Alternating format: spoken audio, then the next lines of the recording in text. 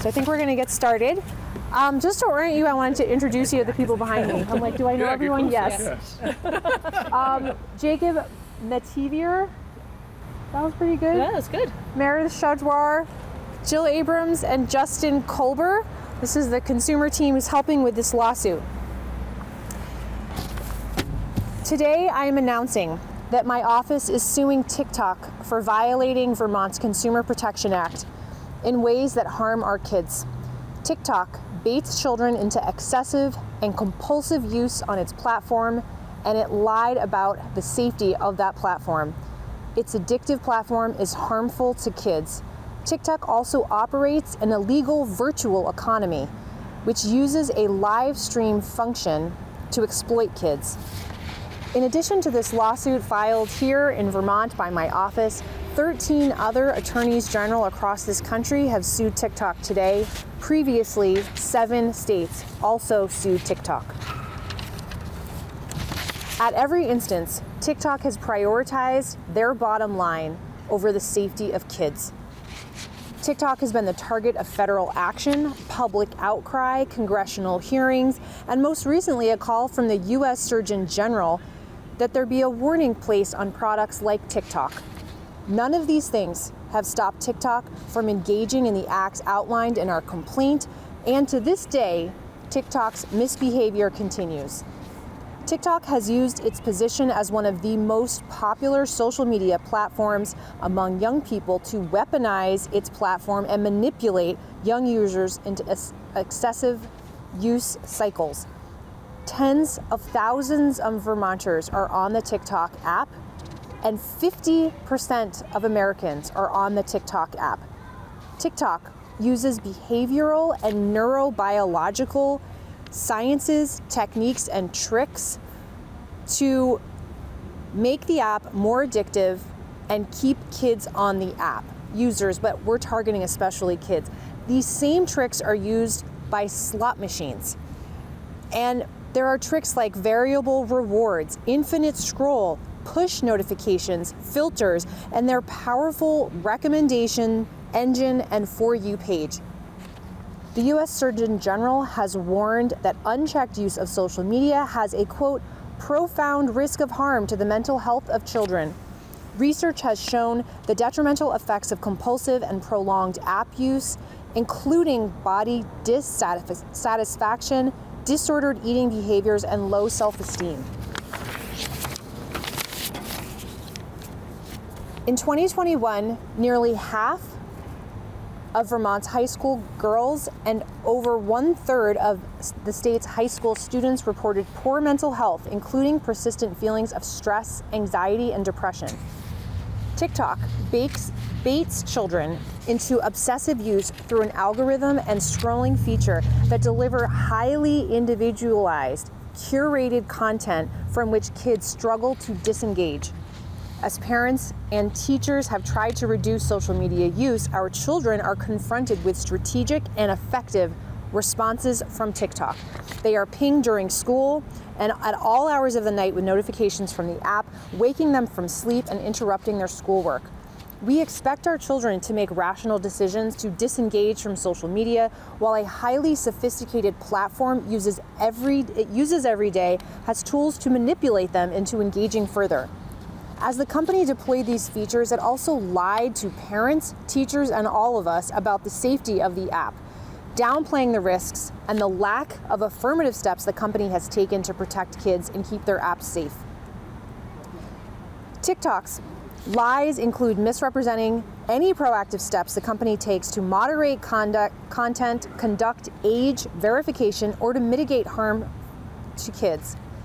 The truth is, we have all seen kids struggle to put down their phones, suffer from mental health issues exacerbated by social media, engage in dangerous challenges, and much more.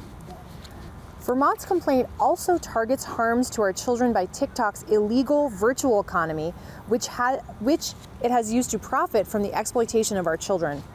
TikTok pairs live streaming with a virtual currency. Without any meaningful age restrictions, TikTok allows users to broadcast themselves in real time while also receiving virtual coins from other users that can be cashed out for real money.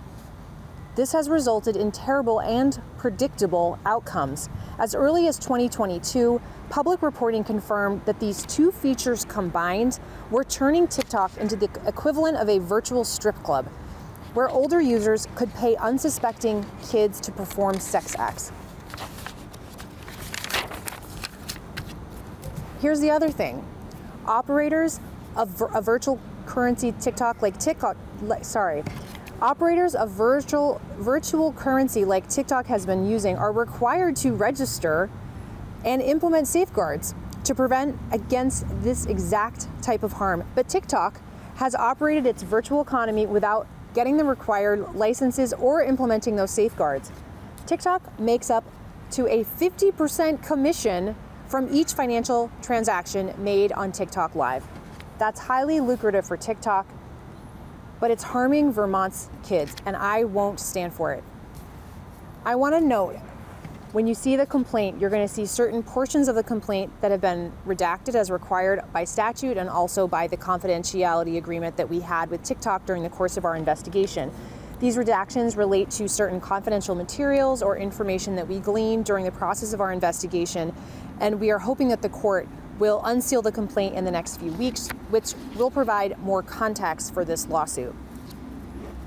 Young people deserve the same basic protections on social media platforms that they are afforded in our society, including protections from criminals seeking to sexually exploit them. And parents, guardians, and teachers deserve honesty and transparency about the safety and features of the TikTok app.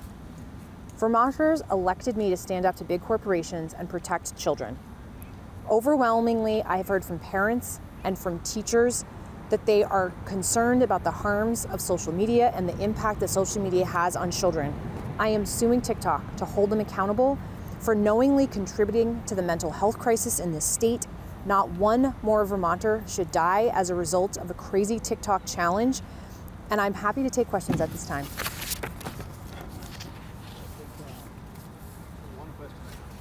For clarity, should this lawsuit succeed, what's the ideal outcome? Sort of, getting to a point where they're no longer allowed to profit at the rates they are with those sort of virtual currency. Yes. Our focus is on getting the harm to stop. That's what we want. We want them to stop harming kids. So that's our number one focus. In addition, the complaint will lay out at the last page other forms of relief, and that includes $10,000 per violation per consumer. That's what the Consumer Protection Act affords us when we are successful, and we are also asking for that. Yep.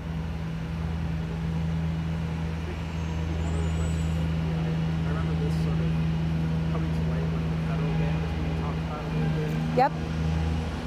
It would effectively take TikTok off the App Store. That would mean something for folks who don't already have it downloaded, or folks who did have it still downloaded and still access the app. Is there any way to sort of curb that for the 50% of Vermonters who have it downloaded?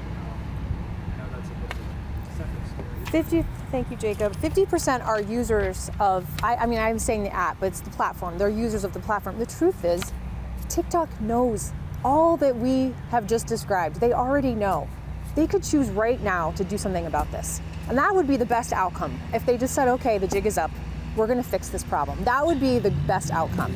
We've negotiated with them for 2 years. We have been unable to have a meeting of the minds, or even close to one, frankly, that led us to this point to protect Vermont's kids. Yeah. It's also lawn mowing time. I feel like I gave my opening remarks just in the nick of time, but did anyone else have any questions? I can also come to you, and if the sound is a problem. You wanna do that? Yeah. Okay. Well, I just wanna say thank you again for coming to the press conference, and thank you to this amazing team for all the work that they've done putting this together. I will tell you, I have been very worked up about this in particular, and it's because of my own observations and all that I hear about when I travel around the state, and I hear from teachers and parents what their concerns are, and the number one thing they always tell me is social media.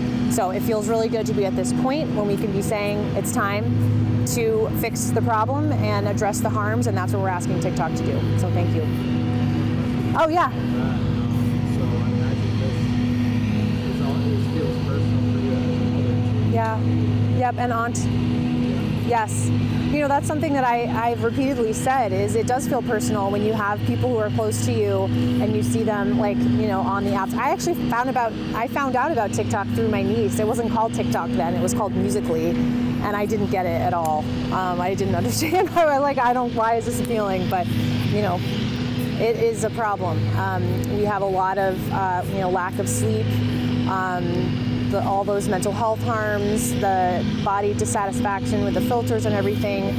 It's really disturbing. So it feels good to be in this place where we can really start to think about moving ahead and solving the problem. Yeah. Hey, I'm gonna give this to Natasha. Can you hold this? Let me go get some batteries. Do you want to take a picture? We're going to do a pose picture like we did for the last, so we're not... My mouth isn't open. And Natasha will... I'll take that. Okay. Thanks.